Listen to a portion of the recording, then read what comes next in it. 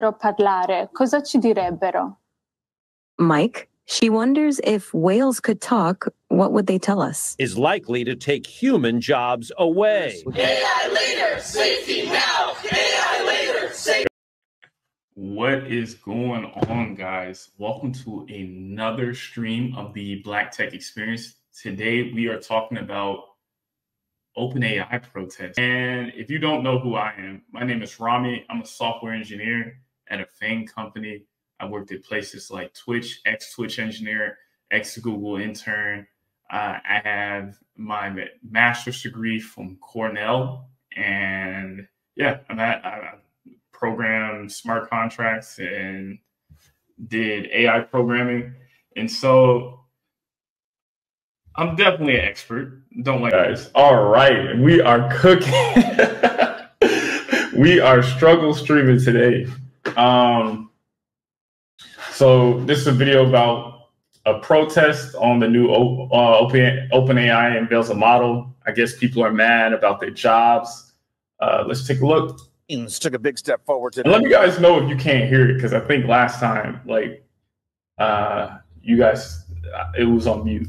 I'm talking about artificial intelligence and a Bay Area startup that's showing off what AI can do like we have never seen before. But what does this mean for your jobs? And why were protesters outside the company's offices today? Let's bring in our business and tech reporter, Scott Budman, for some answers. Scott. Janelle and Terry, we are, of course, talking about OpenAI, which has a ton of funding from both Microsoft and Silicon Valley VCs. Today, they showed off what they've been using that money for, an update to a program called ChatGPT, where the AI now wants to be your friend.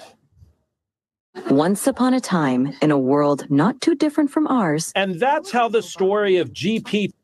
Yeah, it's kind of scary, like, to think about this. Like, if you guys knew about Uber and how they came up, like, there were protesters claiming, almost fighting the people driving Uber. And so with OpenAI, like, and the mass exodus of the 9 to 5 because of AI killing jobs, I foresee that there's going to be a lot of protests. And there's going to be a lot of men lost because they don't necessarily have a purpose. T4 begins with a phone that wants to be your friend, or at least help you with math. The first step is to get all the terms with X on one side and the constants on the other side. But even as OpenAI rolled out the latest chat product at its headquarters, AI later, safety now. AI later, safety now. A group called Pause AI protested outside. We're out here asking for OpenAI to be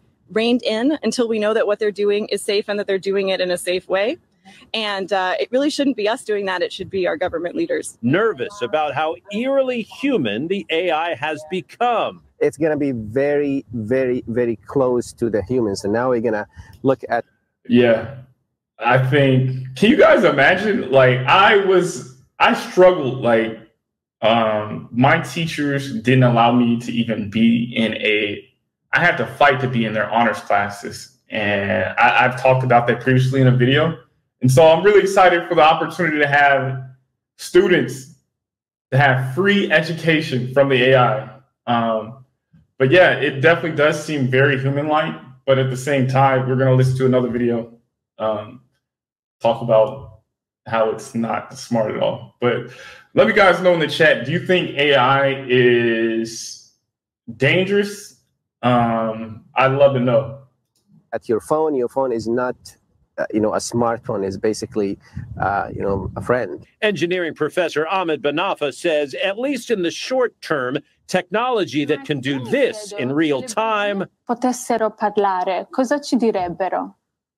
Mike, she wonders if whales could talk, what would they tell us? Is likely to take human jobs away. The tutors' jobs will be at risk.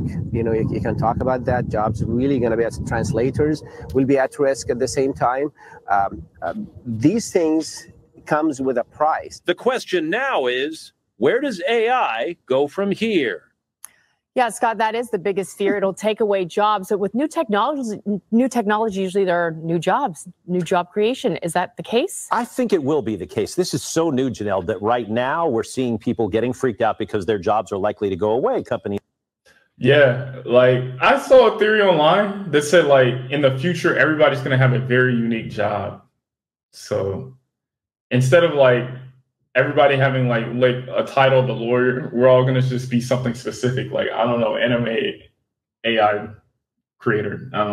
These are cutting back because they have AI instead. But, and you're right, with every new technology, new jobs and new sets of jobs have been created. I expect that will be the case here. Some because we're going to need, and look at these things, we're going to need to figure out how ethically to deal with this. So we're going to have a whole new category of jobs as to what humans will be able to do and what we will allow machines and robots to do in our place. Now, I see him serving drinks and I see him walking across the floor. Are they going to take our jobs? You know, there's That's my question. You know, ours in the aggregate, hey, maybe, but not you, Terry. There's only one, really. And I mean, there are some human things when it comes to translating a language or things like that, that, okay, a phone can do. But delivering the news, Terry, I'd like to think that we're going to be You need around humans for that. at least a little while, yeah. We do like to think that. Yes. All right. Okay, thanks, Scott. You bet. Thanks. Nothing dims my light like a migraine. Oh, no. With Nurtec No ads on my junk. All right. So I think that was more mild than I thought. And I think it's probably too early to be thinking. Let me mirror my camera real quick. It's probably too early to be thinking that there's going to be nationwide protests. But yeah, I'm absolutely positive AI is going to create jobs. There's some things that I would not allow an AI to do for me. I don't know if I would allow an AI to be a pilot or to sentence other people to death. I think there is definitely some things, and we don't know how well AI is going to be at hacking things as well. Like, can you guys imagine, like my voice is all over the internet. Somebody can take my voice, call my mom, and they can be like, hey, like, what were Rami's passwords or something? And you might be able to get my mom or a loved one through that. Or imagine somebody doing that with Barack Obama. I'm not even that famous, and you don't have as much info on my voice. But it's a scary time, or it's scary and exciting. And I talked a little bit about how my teachers often fought to keep me out of these classes. And those classes could have helped me be an AI right now if I had more rigorous math programming. And people like to gatekeep information and like to keep the system elitist in a sense that like nobody, unless you were born into this type of thinking, it's impossible for you to get in, which is ugly. Or I think it's ugly. I don't know what you guys think.